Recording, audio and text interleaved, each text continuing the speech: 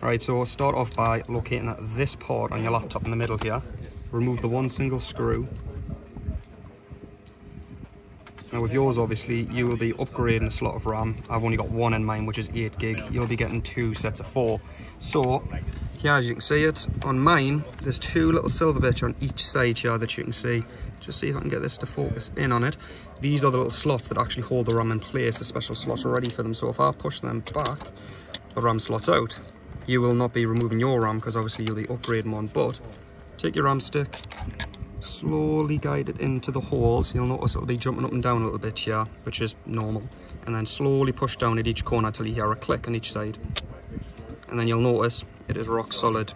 Virtually, when you're done, put the lid back on and put the last screw on and power your machine up, and that's it. You should be fully upgraded. I'll hop onto your machine to verify later though.